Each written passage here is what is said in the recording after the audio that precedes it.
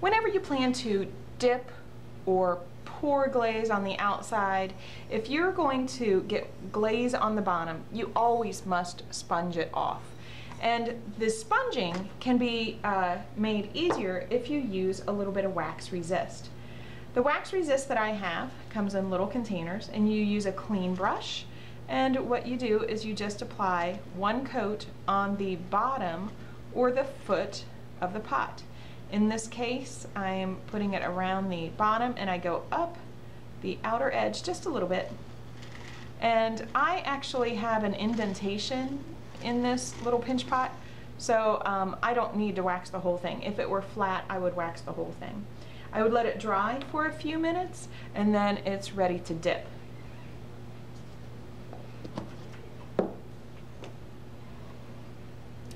Wax does not prevent glaze from getting on your pot. The purpose of wax is it helps you to sponge the pot more easily after you have glazed it. You do not need to wax if you are brushing on a glaze, because you can avoid getting it on the bottom.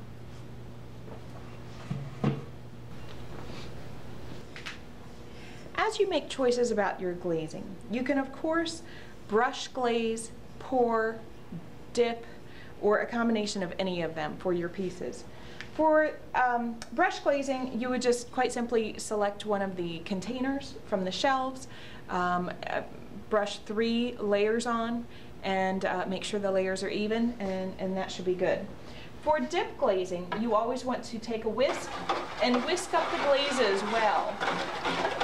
You want to make sure that it's even consistency top to bottom. You can even use these dip glazes to fill up some of the glazes from the back there. Now, what I'm going to do in this case is I'm going to dip the entire thing in the same color. Now, if it has a handle like this, or I could even hold it by the side if it didn't have a handle, I'm just going to submerge it. I'm going to pour it out, and I'm going to shake it off. And I hold it upside down as I shake it off, so it encourages some of the excess to come up.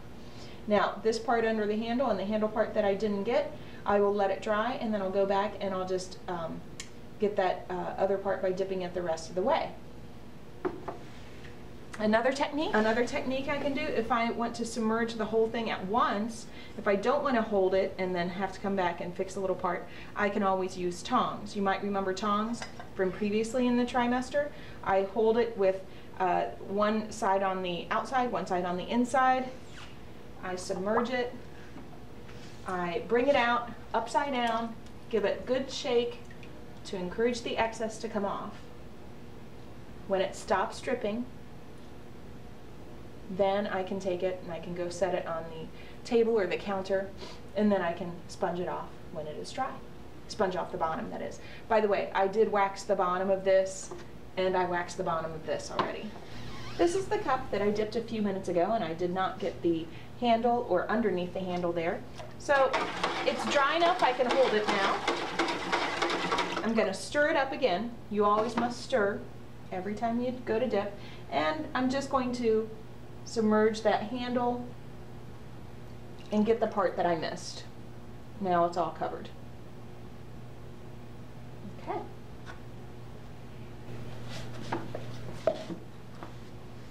This little pinch bowl has a really awesome texture on the outside. You need to make sure that you are using a glaze to enhance texture and not just hide texture, if that's what your design shows. I want to show you a couple examples of glazes that do or won't show texture. You can see that these two show all the little throwing grooves and the little stars. These don't even show the throwing grooves really. These two are perfect for a texture like that I have on that pinch pot. This yellow one would be a bad choice because it would cover it up. Now, I could use a glaze on the inside that's not great with texture and a separate glaze on the outside. And that's what I'm going to do on this. For this little pinch pot, I'm going to put lapis on the inside, which does not show texture well. And I'm going to put sapphire on the outside. Now, with the lapis on the inside, I'm going to just quickly rotate it and pour it out. And if you missed a little bit, there we go. You can get it again. Okay. Next, I'm going to turn it upside down, and I'm going to get the rim, because I want to get the rim a little bit in lapis, because when I go to turn it over and I do this in the sapphire, I want to have some place to hold it. Now you can see my big dribble. I'm going to sponge that dribble off. The reason that I did the inside first was in case I dribbled on the outside, I could fix it. If I would have done the outside first and then dribbled, I would have a mess to try to fix. So I'm going to set this to the side until it dries. I'm going to mix up gunmetal green. Sometimes when you're the first person to come over and mix up a glaze in a long time, it will have settled. It's very thin at the top and it's very thick at the bottom. You need to be pretty vigorous about the way you mix to make sure that everything in the bottom goes into suspension. You want to make sure that it is an even consistency to top to bottom. If it's thin on top and thick on underneath, you are going to get an inconsistent glaze result.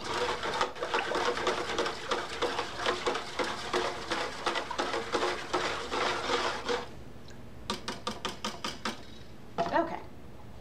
Now, I have a cup which I've already glazed on the inside with Shino, and then I turned it over and I did the outside bottom in Shino, and I'm going to do this upper part in gunmetal green. Gunmetal green is one of the few Archie's base series glazes which sometimes has a problem with peeling. You should always make sure that you're overlapping it on a rim on top of another glaze. If you use it by itself, it can sometimes chip. So what I'm going to do is I'm just turning it upside down, I'm overlapping it a little bit, and I'll give it a nice shake. And I'm going to have it contrast on the inside. It's a lovely color. The next glaze that I'm going to use is blue purple. Now blue purple looks very different in the bucket than it does as the sample. It looks very tan, but it turns out to be a bluish purple, light in color. Blue purple is also one of the Archie's base series that it should be placed on top of another glaze so it won't chip. So what I'm going to do on this bowl that I previously glazed in lapis, I'm going to come down, I'm going to glaze it in blue purple. I'm going to let it drop into the bucket. Don't walk around with it dripping. We'll get it all over the floor. And that's going to make a really pretty blending of the two when that fires. I'm going to take this cup that I dipped in lapis earlier, and I'm going to dip it in blue purple. Kind of shake it off, get the excess back in there. And then when it stops dripping, I can turn it back over. If I turn it over too quickly, it will run. I'm going to dip one very small area again in the blue purple, and I'm going to pull it back out. So I dipped again probably no more than 1/2 inch on that top edge.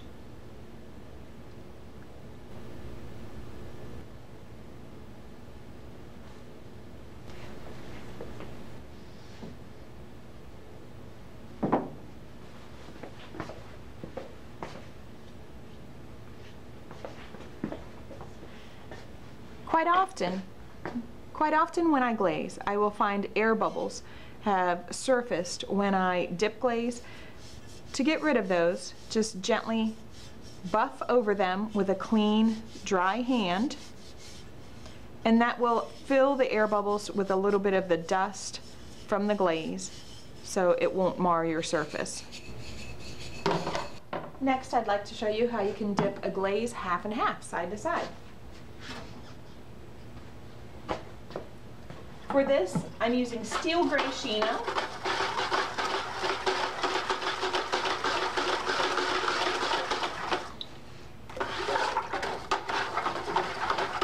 Okay, now what I'm going to do is I'm going to do an overlap. I'm going to do steel gray Shino, and then I'm going to do another glaze on top of that, and I'm going to have an overlap. So where they overlap, it's going to create a third color. So there's my steel gray Shino. Going to kind of turn that upside down, encourage the dripping to come off the top edge. I'll let that dry and I'll come back and I'll do my other color in just a moment. To finish off that cup, I'm now going to use cedar chino. When you go to use a glaze that's on the back of the cart that's under the pug mill, just pull out the whole cart. It'll make it a lot easier. I usually like to use the glazes while they're sitting on the cart. That way I don't have to worry about spilling it and moving it. I'll just use it on the cart.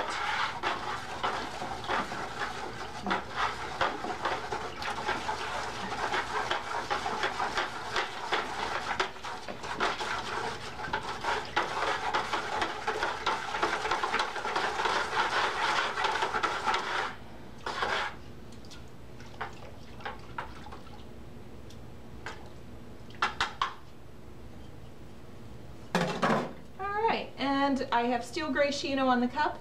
Now I'm going to dip and overlap it in cedar chino.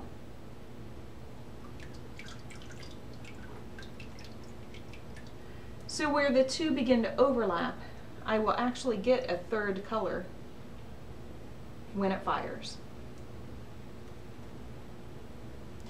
Obviously I'll have to sponge off that foot when it dries. For this bowl, I'm going to do it all in root beer, but I'm just going to do half at a time because it's going to be a lot easier to hold.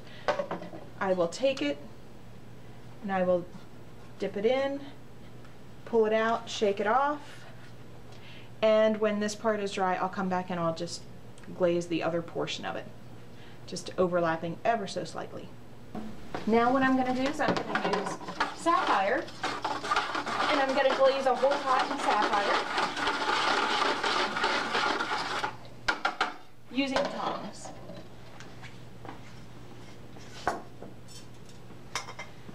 I'm going to dip in and dip out, pull it out, shake it off. Now this one I did not wax on the bottom because this is textured all over, and I'm going to have to sponge it off that texture. I'll leave it in some of the texture, but sponge off a lot of that.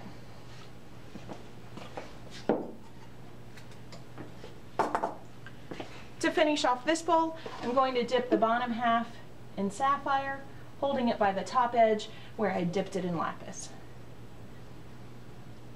Get some of that off the bottom, and there we go.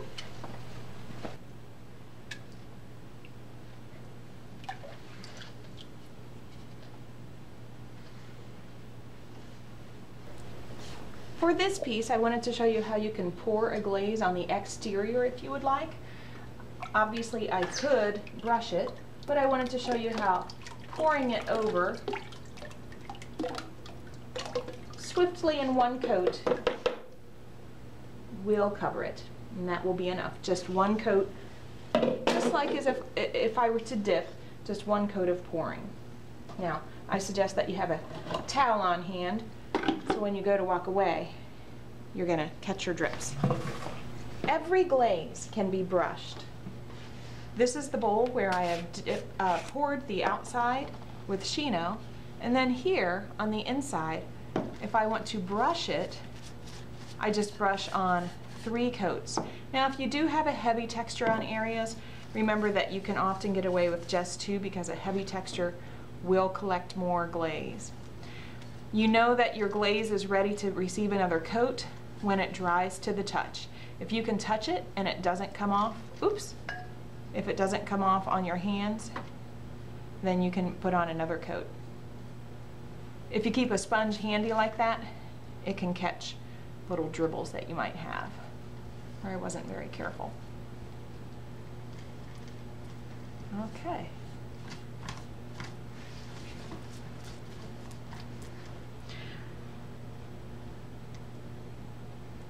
When I use a paintbrush, I usually like to use the biggest, fluffiest brush that I can find that fits my pot.